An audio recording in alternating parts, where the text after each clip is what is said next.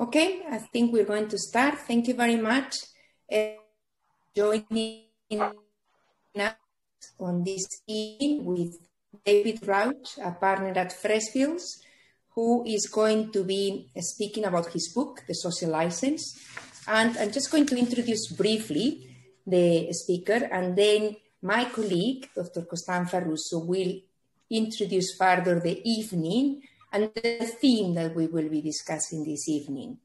Let me start by saying thanks to David for joining us, and also to say that this is a joint event of the Institute of Banking and Finance, where I am the director, and Katrien Morbe, who is also with us, is the deputy director, and a joint event with the Institute of Regulation and Ethics, where my colleague and friend, Dr. Costanza Russo, is the director. And we are delighted that the students from banking and finance, as well as commercial and law generally, are joining us this evening. David is widely recognized in our field, in the field of financial law and regulation, for his expertise, and he works on a range of financial market participants on both advisory and transactional matters. And obviously, he's an expert on financial regulation, which is one of the key subjects in his book, The Social License for Financial Markets, Reaching for the End and Why It Counts, a book that has been published by Palgrave in July 2020, and which is available widely. And David has consulted for the firm, for Freshfields, where he works, and he's actually going very kindly to offer to us another evening together with his colleagues in the spring term to talk about the opportunities of Freshfields as an international legal firm. But today he's going to talk about his book. And let me just say before I give the word to my colleague Costanza, that it's interesting that in addition to the classic stuff that he would do as a financial lawyer and financial regulatory lawyer, such as the interface between conduct and competition, and assisting clients with Brexit, a word that I don't want to talk very much this evening, because I want it to be a happy evening, and that's not a word that brings any happiness these days. But I was going to say that he's currently advising the United Nations Environment Programme and others on the integration of sustainability in the investment chain, a very important issue, and I know that some of you are planning to write essays or dissertations on that subject. And he's also known, and that's why he's talking today, for his work on law and institutional culture, and has helped a number of firms as well as other universities in this endeavor. He's a regular commentator on financial service related matters, and in addition to his book, of which he will be speaking tonight, he has also contributed to the Journal of International Banking Law and Regulation and the Times. I will now pass the word to my colleague, Dr. Costanza Russo.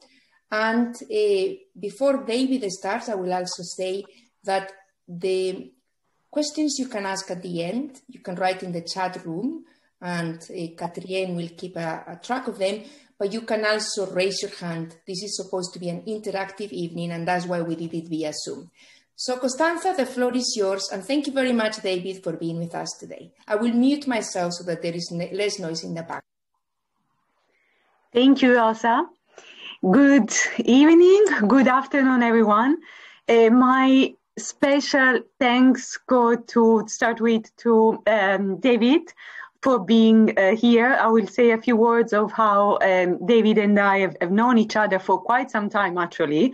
I was trying to think of how many years, and then I think after 5, I just stopped. I said, okay, 5 is long enough, but actually it's way longer. Let me thank also Rosa as a director of the Institute of Banking and Finance for organizing this joint event, and to our wonderful student rep, Sasti, who has put really all the logistic efforts behind this. So why do I want to tell you why I know David is because it is really testament to how many years and how much effort he has put behind the study of an area that at the time when he started, and if I may say when we started somehow together, was completely unknown. So I started off by studying ethics in finance, and already people were thinking it was an oxymoron. But then I would say that David brought it to the next level by introducing the idea of social license that even I was like, yeah, I understand what you mean, but actually, how are you going to explain it and how are you going to study this? And we started off with a research project, the Law and Ethics in Finance project, that involved also senior members of the judiciary, among which a professor now, William Blair. And then I worked with him with the St. Paul Institute. We did something together there, and also with the Bank of England. And you know, in a sense, in a selfish way, I was like, I think he's saying something extremely interesting, extremely valuable, something that no one understands apart from some very eminent moral philosophers in this country. So why don't I kind of force to put all of this in writing? And this is when he very, very kindly agreed to write a chapter for a book that Professor Lastra, myself, and Professor Blair have edited. And again, the success of that book is really due to the contributors, and among which, as I said, David. And this is where I started to understand what he's trying to explain. Of course, I'm not going to spoil anything, but if I may, I would like to reference to something that Michael Sandel has written about the book, when he said that David Rouch shows that public trust in finance cannot be established by laws and regulation alone. His call for a social license for finance should inspire much needed public debate about the role of finance in a just society. And I cannot second those words any better. And also I would refer to what the then governor of the Bank of England said about this when he talked about the ethical drift that we had in financial markets a few years ago, against which the Fair and Effective Markets Review, I don't know if you have heard of it, had been set up. So really, this is just to say how much we are all privileged to have the occasion to listen to David live, let's say, this new communication means. But so really to thank him, to thank all of you for being here. And without any further ado, I will leave the floor to David. Thank you so much. Thank you, Costanza. And thank you for those very generous and warm introductions. It's a great pleasure to be joining you this evening. Now, I don't know if you've come across a series of children's puzzle books called Where's Wally, or if you come from the United States, Where's Waldo? They consist of a series of detailed double-page spread illustrations of lots of people doing a variety of amusing things at a given location. And the challenge, should you choose to accept it, is to find a character named Wally hidden in the group. Now, whatever the situation being depicted, he's always there, identified by his characteristic red and white striped shirt, bobble hat, and glasses. Well, now I'm thinking of patenting my own version for grown-ups called Where's Milton? The Milton in question is Milton Friedman. Back in the 1970s and 80s, Milton Friedman was revered as the high priest of neoliberal economics.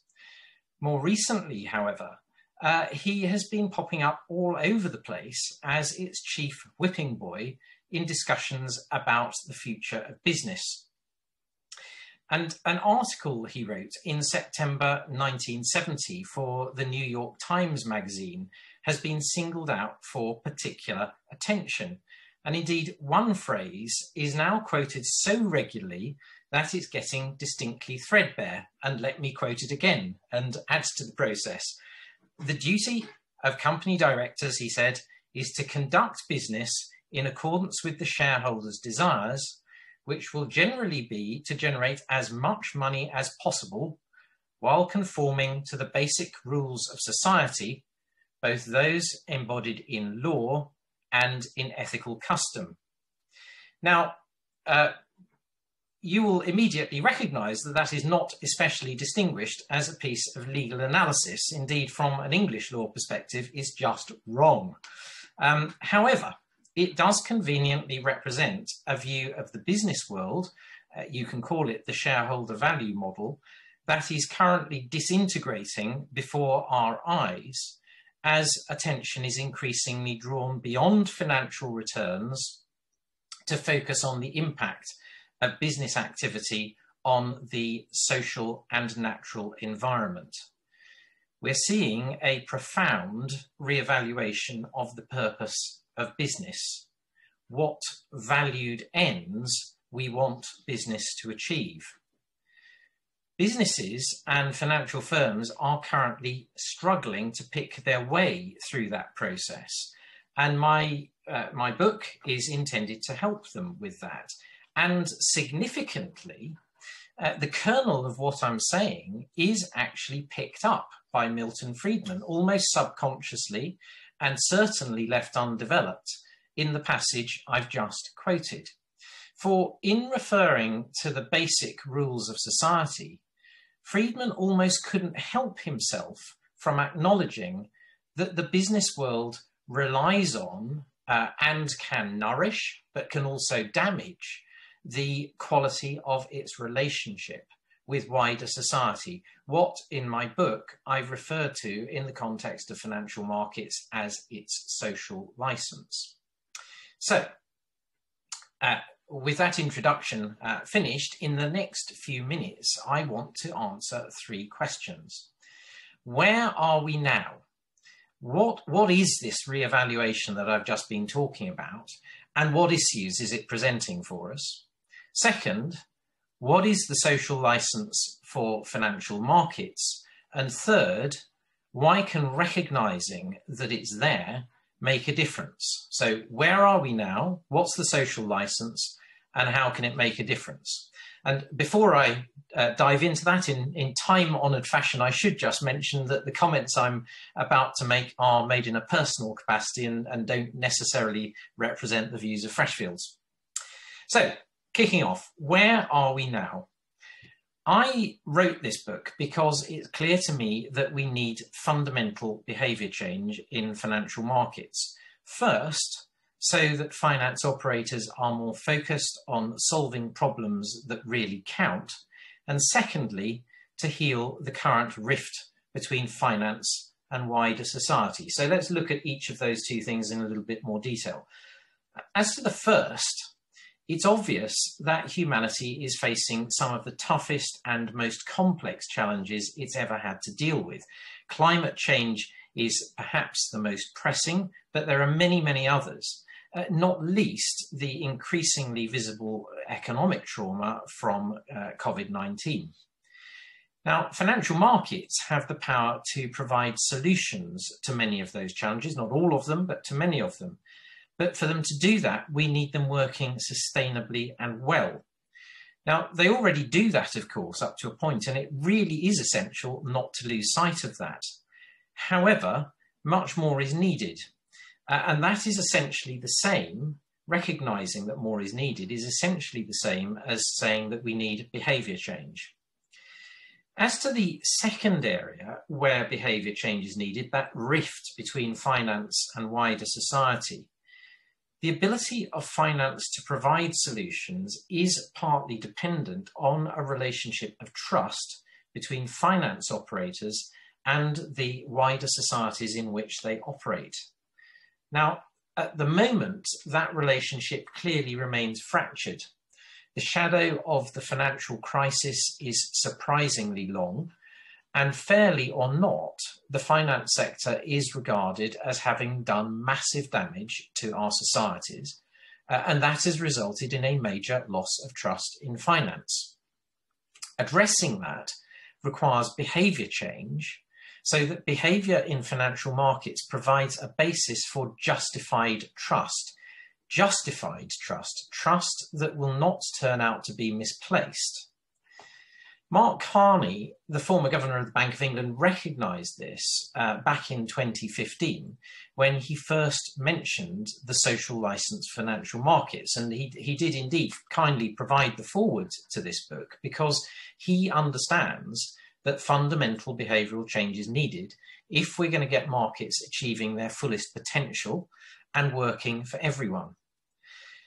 Essentially, the behaviour change that is needed is for behaviour somehow to become more other regarding. In other words, more focused on addressing the needs of those outside finance, not just the needs of finance operators, and providing a basis for others' justified trust.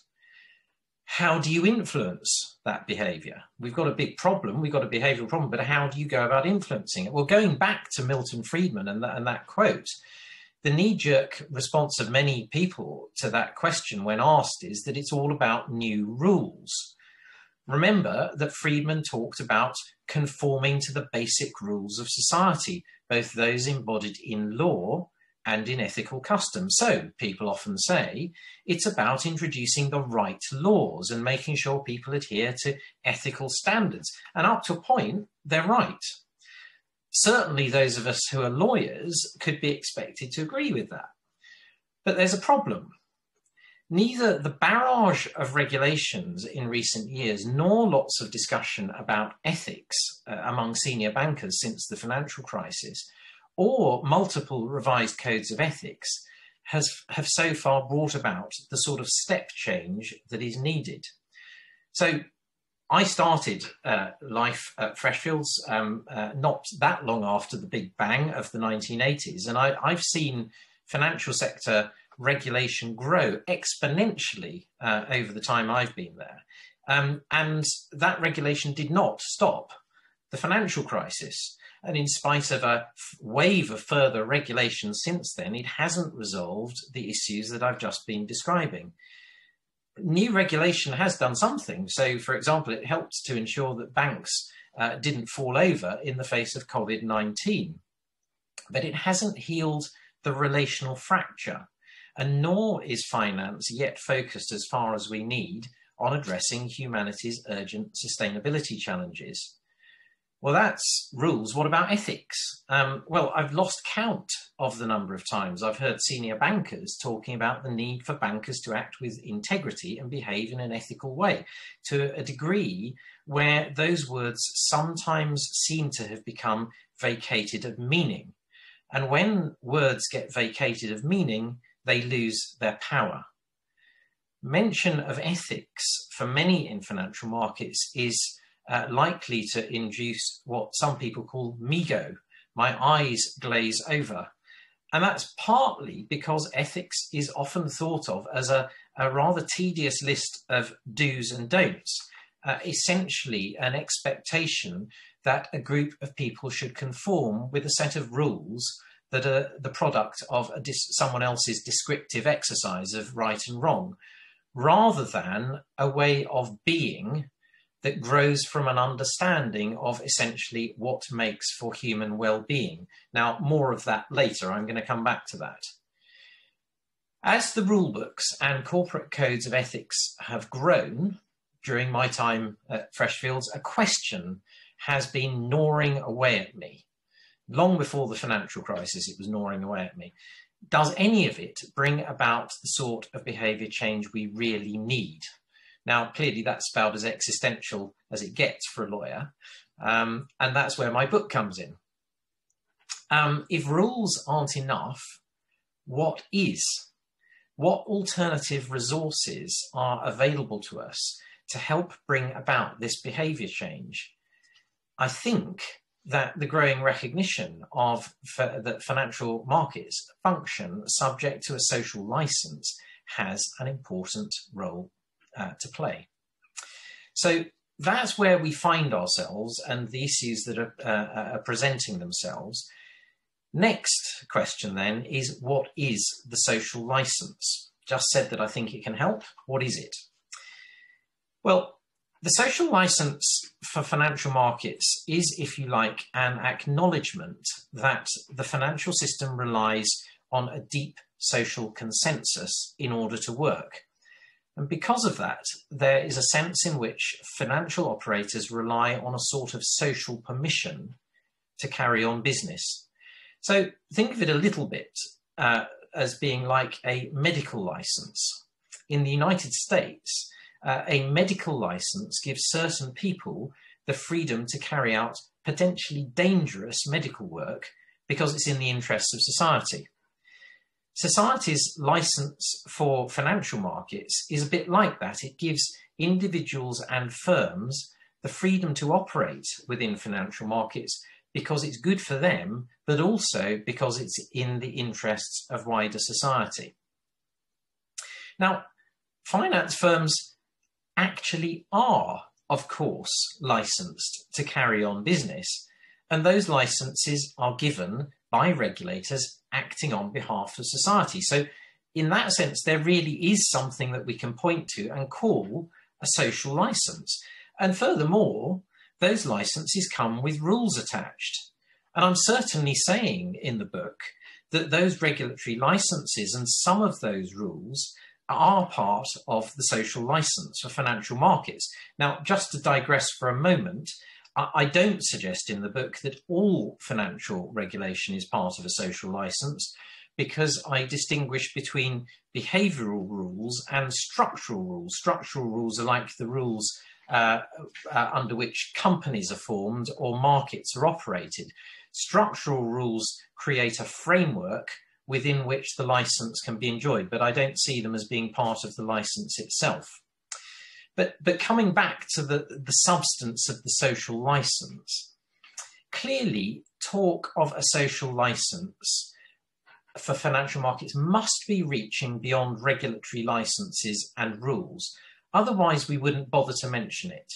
We would simply talk about needing a need for finance to be carried on in accordance with firms' financial licenses, their regulatory licenses, and the regulatory regime. But we're not doing that. We're talking about a social license for financial markets. So what are we? What we're clearly reaching beyond the rule books. Critically, then, I think recognition that there's a social license is reaching beyond those things. In a sense, it seems to be making visible our wider aspirations for the overarching goal of finance. Logically, since we're talking about a social license, that aspiration must be social. It must be for finance to secure wider social goods. And one way of thinking about that, which establishes an important connection with law and regulation, and indeed ethics, is that the aspiration concerns the role of finance in achieving just outcomes, in which the overarching goal of human flourishing is advanced. Putting that in more technical language, or you may be thinking even more technical language, the social license can be seen as a freedom to pursue just ends by just means in financial markets, where justice is a situation where human dignity of those in markets and those affected by their behaviour can be most fully experienced.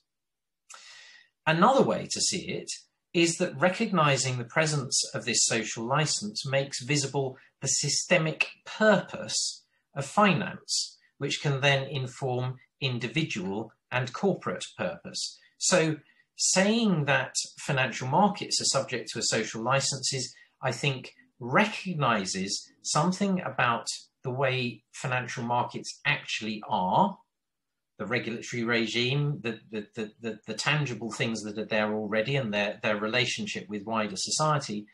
But it also expresses an aspiration for how financial markets could be at their best, more fully orientated towards realising human goods, not just generating money. But there's a problem with all of this. Currently, behaviour is often not aligned with those aspirations in practice, or at least people often don't think of it in that way. Instead, you often hear people talking about finance as if it's a a kind of Hobbesian, non-stop Wolf of Wall Street, war of all against all, where the only goal is to make as much money as possible, connecting perfectly, of course, with what I called earlier the shareholder value model of Milton Friedman. Many economists included have been debunking that myth for years.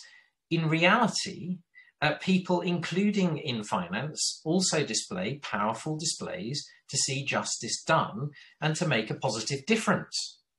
But the narrative, the Wolf of Wall Street narrative, still has a powerful grip in practice. And that's important because the way we think and feel about the world affects how we behave. We're all affected by our environment. And if we're repeatedly told that finance staff are only interested in making as much money as possible, then it isn't too surprising if that's sometimes the result. So that's an outline of what I think the social license is about. I mean, there's a lot more in the book, obviously, but that's an outline. But how does that connect with the challenges I described at the beginning? And how can greater recognition of a social license help us to bridge that reality gap between the Wolf of Wall Street narratives of finance and the wider, more other regarding aspirations that are also obviously there? Why can greater recognition of the social license help us? Well, if we're going to see behaviour change of the sort now needed, orientating finance activity more fully towards positive social outcomes, the way people feel and think about finance needs to change. To change behaviour, change hearts and minds. Now, the key thing about recognising that there's a social licence is it has the potential to do precisely that, and importantly to do so throughout the financial ecosystem, because it talks to the whole of the financial ecosystem. Now, the ecosystemic dimension to all of this is important. With a complex system like the financial system, change has to be coordinated in some way across the system because all of the parts are interdependent. Rules still have their place, but we need to find a way of reaching into what really motivates people. Rules are reaching towards justice, and we need to find a way that engages hearts and minds that does the same. Now, throughout history, great leaders have resorted to powerful narratives to do that, often echoing the way that I've just defined the social license, appealing to people's deeply held desire to see justice done. So, take Abraham Lincoln and his Gettysburg Address, made at a time of deep social division, to unite people around, although he didn't use this expression at the time, the primacy of human dignity over, among other things, markets. And in that case, the markets were markets in cotton and human beings. Narratives like that work a little bit like the plot line in a movie. People get drawn into them, and it can change the way they think, feel, and behave. The social license for financial markets has a narrative quality to it as well, and greater recognition that it's there has the potential to do something similar. Crucially, in doing so, it has the potential to displace the existing Wolf of Wall Street narratives that have been taking behaviour in the wrong direction, and to turn the finance ecosystem more fully towards realising human goods. How does that work? Why? How can it do that? Well, essentially, when narratives like this engage hearts and minds, they do three things. They focus, they frame, and they form. Now, thinking about those three things in the context of finance, they focus attention on some desires that people bring to finance over others, some purposes that they have for finance over others, exercising and strengthening some desires more than others, like muscles. Secondly, they frame the decisions that people take in pursuing those desires. If you think that the world is one way rather than another, it'll influence the decisions that you make about how you act. If you think that everyone around you is hell-bent on making as much money as possible and little else, that will have a rather different effect on the decisions you make than if you recognise that actually people are motivated by a wider range of goals than that. So focus, framing, and then finally, over time, these behaviours form. They form the character of those involved and the culture of those institutions, creating individual and institutional predispositions to behave in one way rather than another. And that is really, really important. It's why people say that change in finance firms could take decades.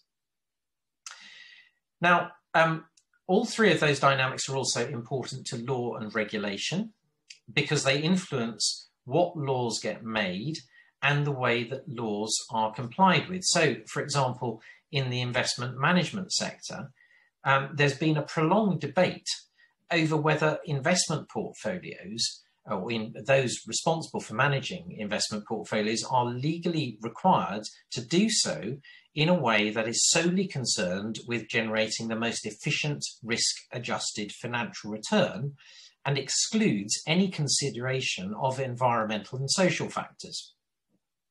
Now, perhaps influenced by the sort of financial narratives that I mentioned just earlier, excuse me, until 15 or 20 years ago, the answer to that question was yes.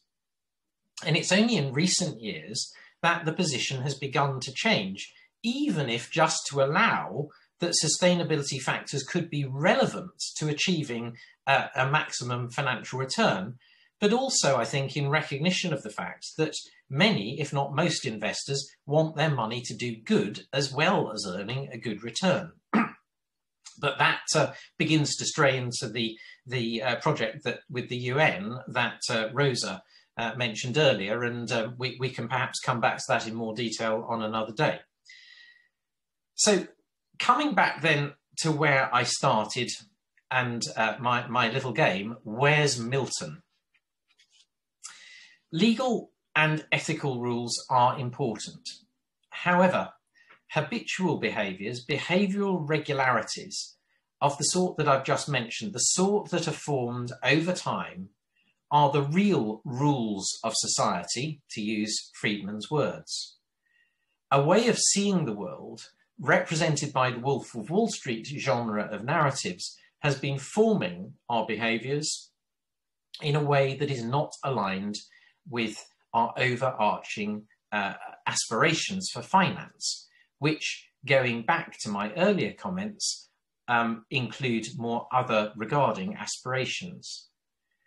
For behaviour to become more aligned with those other overarching other regarding aspirations, we need a different set of resources.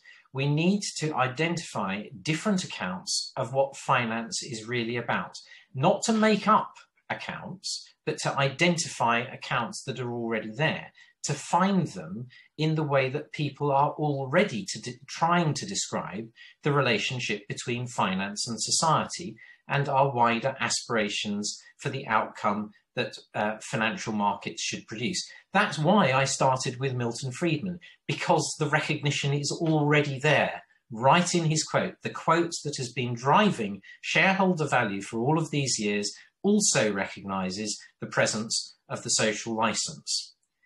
So I see in discussion of the social licence for financial markets just such a narrative and just such a resource.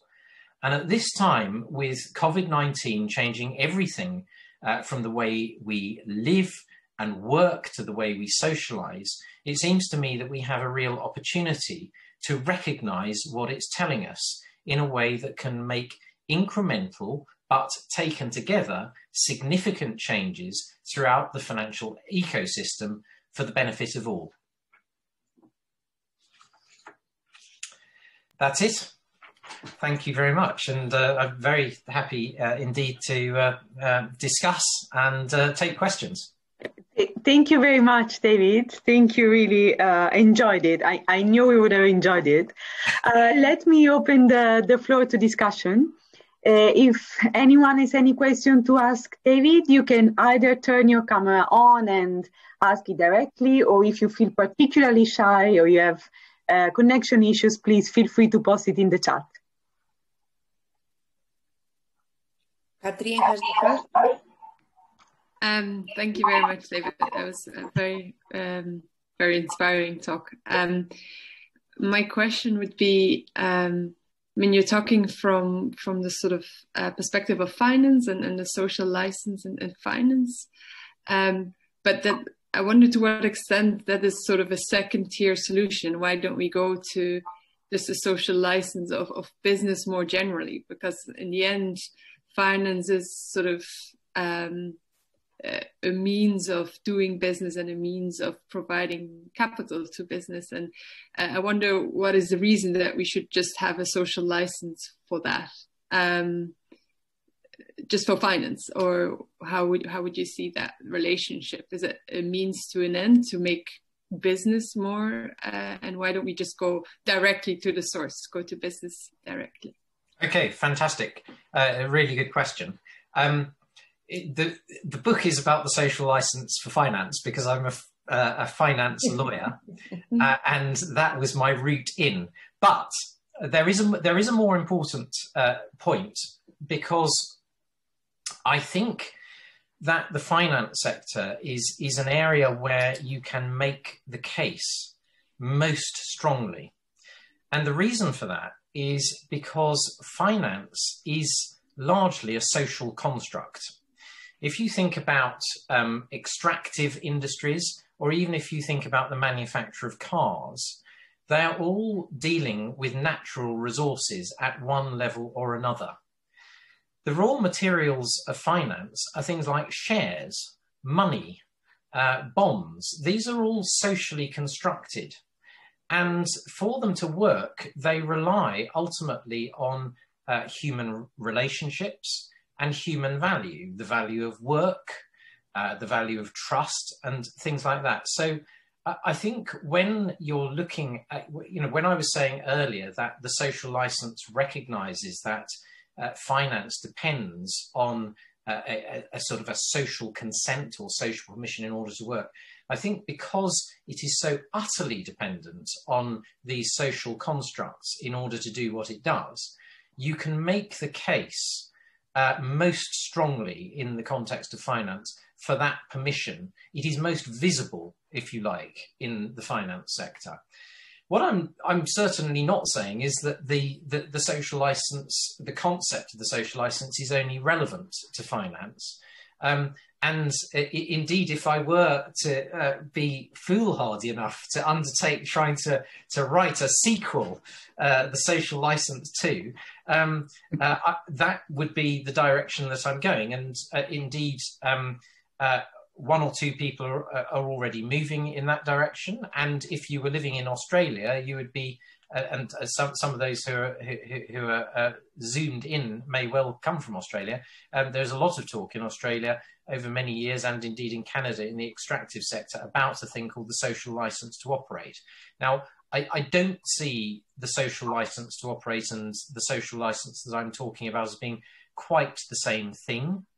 I won't go into that, it's all in the book. But it does certainly seem to me that there is a compelling case for saying that business more widely does indeed operate subject to some sort of social license. So it's a great question, and basically I agree with you, but I thought I'd start with the financial markets and see where we got to. Thank you, David. May I just only add to that, and since we are having a conversation based also on Hollywood movies, that probably also one of the reasons why it is so compelling to have it in finance is because finance operates with other people's money, which is basically our own money. So in a sense, because the money that is provided to the financial sectors comes also through our deposits, they need to have a just, as you were saying, behavior. Thank you, David. Yes. Do we have any further questions? I think Saski has a question. Our student representative, Saski. Hi, David. Thank you, Hi, Saski. Saski. Hi. Thank you for all of your organisation. No, it's my pleasure. The least I could do. Thank you, Professor Lastra and Costanza and Catrian for giving me the opportunity to manage the logistics of this event. And thank you, David, for such an interesting talk. What I wanted to ask is, you talk about change in behavior and change in outlook and in change in hearts. With this being such an individualistic approach to, how one goes about certain things, I also wanted to bring in a small aspect in this about herd mentality in finance or any other sector for that matter. You're always looking at what your neighbor's doing or what the other person's doing, and then you generally follow what happens. So I'm sure that the same way, the same thing works in finance too. I mean, it's your money and you're generally cautious about where you want to put it and how you're getting it back, and if you're putting it to the right places in getting your investment. But I feel you look up to your bosses, you look up to your supervisors and your superiors, and you see how that goes. And I feel if in the finance sector, if that could be regulated in some way, bring in a more socially ethical herd mentality, if we can call it that, if you have any comments on that. Yeah, it's a great question again. And yes, I completely agree about herd mentalities in finance. John Maynard Keynes very famously spoke about this in the investment process in his seminal work on capital. But the point about the social license is that it addresses both individuals, groups, firms, and the whole system. So it speaks to all of these levels. It speaks to what is going on in groups. And it recognises, I think, that what is going on in a group influences what individual behaviours emerge. So when I was talking about the framing of decisions is essentially something that is driven by understandings within a group. So if the group is telling you, and there are some wonderful experiments on this, as you know, involving groups of people who've all been pre-briefed, but one person in the room not knowing everyone has been briefed, looking at the lengths of different bits of wood and so forth, and the entire group says that they're all the same length when manifestly they're not, and the one individual who doesn't know anything about it eventually agrees with the group and says they're all the same length, even though manifestly they're not. So, this is a very, very powerful human dynamic. You do absolutely, therefore, need to address groups as well as individuals. And narratives do precisely that. They speak to all levels of a system. Now, you mentioned regulation. Where does regulation come into this? I think the important point about the social license is it's not ultimately about regulation. It's about what underpins regulation. It's what underpins ethics. But I do, in the book, and I haven't spoken about it this evening, I do look at ways in which regulation can help. And one of the areas I look at in the book is the use of regulation as a last resort, frankly, because I think that, the whole point about this is it's aspiration driven. It's not something that's forced on people, but as a last resort, putting frameworks in place that encourage businesses to do something called integrated reporting. Now, integrated reporting is designed to essentially combine financial values and wider values in one company account, if you like.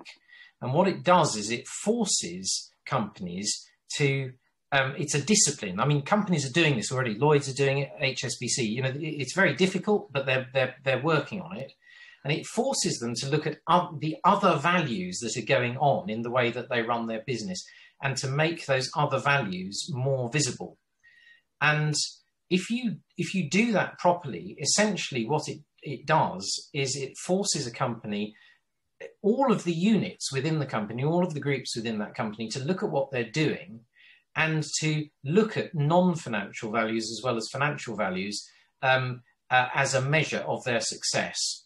And I think it's mechanisms like that that can, in a rather soft way, rather than sort of going to a group and saying, you know, we're going to force you to recognise the social licence. Rather than doing that, what it's doing them is to provide them with a framework within which to discover or to make more visible the kind of values that I think the social licence is drawing attention to. So, I mean, I completely agree with where you're coming from. I think the herd mentality is extremely powerful in finance. And I think the social licence helps to address that. And I think regulation can have a role in that, although personally, I'm much more interested in the aspirational dimension to the social licence, because I think we've had many, many years of people trying to essentially manipulate behaviour by using incentives. I could say an awful lot more actually about herd mentality, but I'm going to stop there because other people may want to ask questions. Yeah, I have a question. So I'm actually going to write the question in the message, but I'm going to read it. Centralized ethics implies centralized planning, not necessarily by a public entity like a state. Is centralized planning, even by purporting a common narrative, compatible with democracy, where it's usually, and is it right to centrally plan, socially engineer ethical issues in a pluralistic society? Like a centralized ethical goal, people would define ethics, justice, and social flourishing different. For example, in your talk, you criticize the freedom to want to make as much money as possible in this Wolf of Wall Street way, but it's actually a Republican virtue. It's like the belief in liberty and material self-sufficiency and an individual sovereignty. So, and also more substantively though, why would it be wrong if generating wealth for one person doesn't decrease wealth for everyone else? It actually increases it. So there's not actually a scarcity of resources in regards to wealth. Like anyone can create wealth. Like me just talking right now has the potential to create wealth in a sense. So yeah. The question is written down in the message, but yeah, it's I love the question. I love the question, and thank you. I do look at this in the book because I think it is an important issue. You mention is this sort of centralized planning. I don't actually see this as centralized planning, but let me just use the expression since you've used it. Is this sort of centralized planning consistent with democracy? Well, you know, democracy is kind of centrally planned. It does rely on social consensuses in order to work. And of course, if those social consensuses break down, democracy begins to fall apart itself. And I think we're seeing a certain amount of that at the moment. So we do need a certain level of consensus. But you know, I take the force of your point. I think individual freedom is clearly important. And indeed, freedom is essential to human dignity. And we could get into a really big debate about what that means. I would distinguish myself between freedom from and freedom for. I think freedom from any sort of constraint potentially takes us into the sort of situation where no one has any right to say that anything is wrong, because everyone is free to do whatever they like, and none of us can complain if someone comes and exercises their freedom to do something to us that we don't happen to like. I think, though, where I would really, I think where I would focus my response to your question, and again, there's an awful lot we could say about this, but where I focus my response is on this concept of formation. Formation is going on the whole time, whether we like it or not. You know, if you had been born and were growing up in 1510 in this country, you would have had inevitably just had certain attitudes towards the opposite sex, towards the way that you dress, to everything.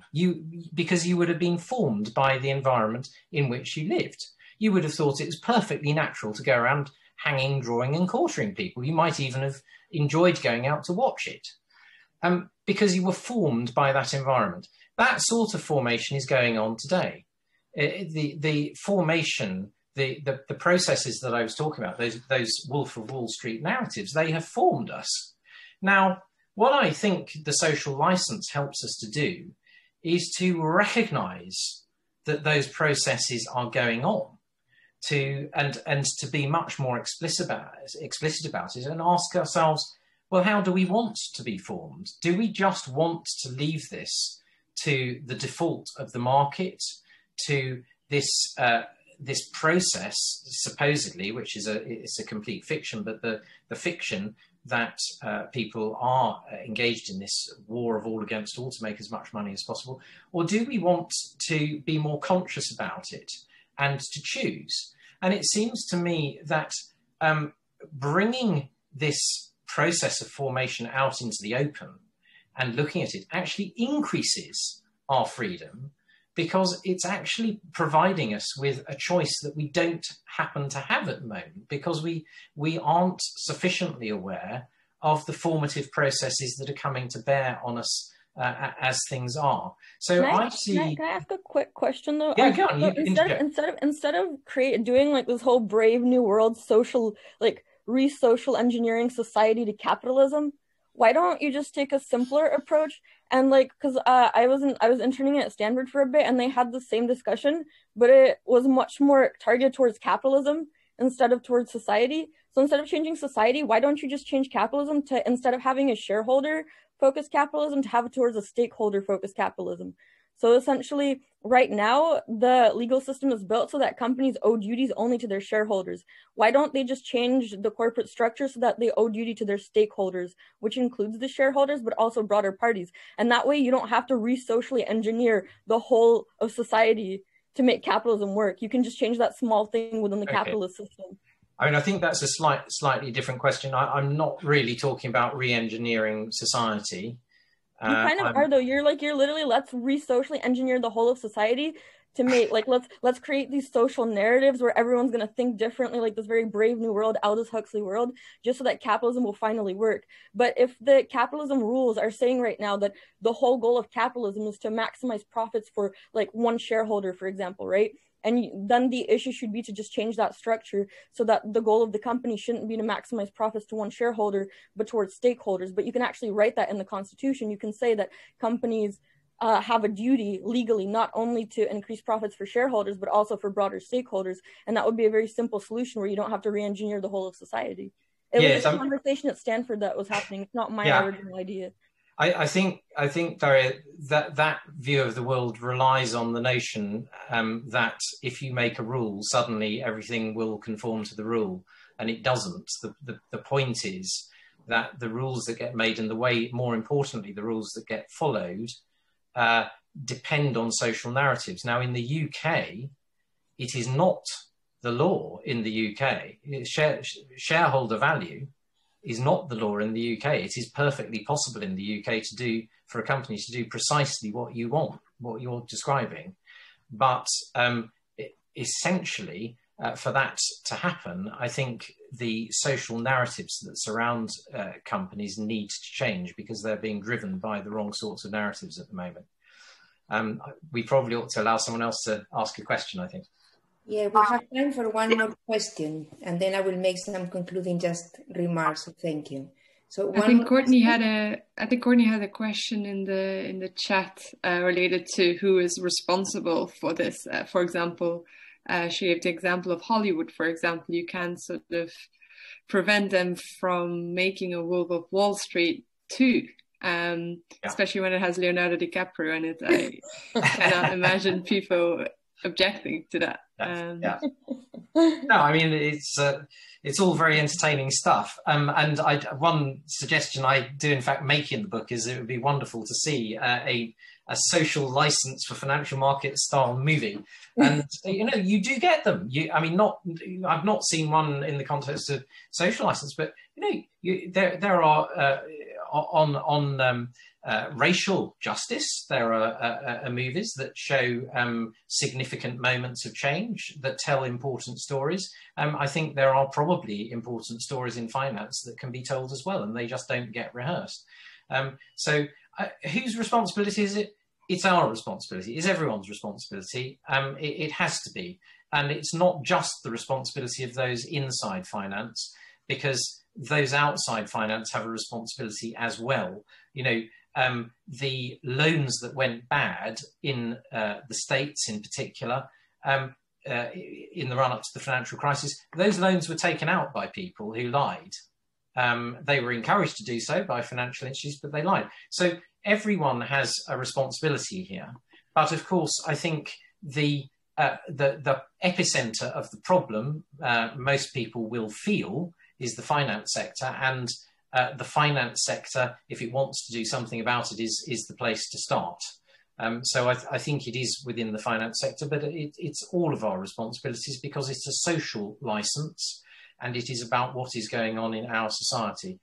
And I don't think, by the way, it is a government responsibility. I think it's really important that the social license is reaching beyond governments. It is a common responsibility to get this to work.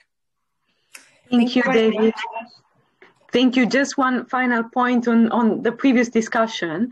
I think that something that also might help framing the narrative or somehow help addressing Daria's legitimate concern is also that I think we also need to start thinking a different narrative related to the purpose of finance. Because we all think that the purpose of finance is to make money. And in this, if that was the case, I would understand all the points of liberalism and neoliberalism, but the reality is that we need to change that thinking, because finance, as David is saying, needs to serve just needs, and it needs to have a just end in this sense. So I think part of this conversation is also for us to think what's the purpose of finance. But on this, I'll let Rosa concluding, and I personally thank David for the lecture. Thank you. Well, let me just say thank you very much to everyone that has contributed to making the evening a success. And first and foremost, David, this was really a wonderful presentation. And then, of course, my colleague Costanza Russo for her enthusiasm on anything that has to do with regulation, ethics, and finance. And indeed, her last comment fits very well with them. In the introduction to our book, Bill Blair herself and me said that we have to reconnect the interest of bankers and financiers with the interest of society.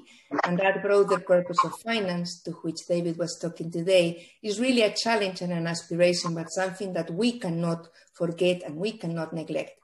My thanks also go to our wonderful student representative, Saskia, who has made all the arrangements for this evening, to Katrien, and also to our events team that have recorded events. So if some students, Saskia, have not listened to this, they can, of course, listen to the recording.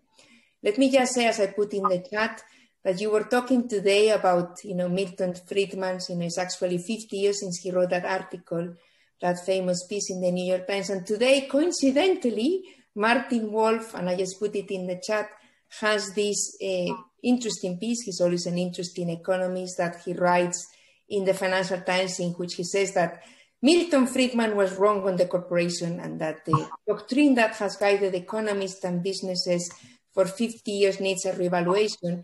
And I pinpointed in the chat, for those of you that want to continue with this debate, of course, please buy David's book, The Social License, but also you have this ebook in which there are a number of contributions by some distinguished economists, as well as law professor Sam in Chicago, in which they re-examine some of these broader considerations, not just about finance specifically, but the corporation in generally, and the interest of shareholders vis-a-vis the interest of other stakeholders. So very timely debate, when I read the FT and when now you were talking about Milton Friedman, I think, you know, it's a nice coincidence. But without further ado, let me again allow me virtually, we live in Zoomland these days, to clap, you know, for David and say thank you very much. Thank you, David. Thank and you. Thank you, Rosa. Really enjoyed it. Thank you. It's been great to chat. And Merry Christmas, yes. And to you. Yeah. Bye, Thank everyone. you. Thank you very much. Bye. Bye-bye then. Bye-bye. Bye.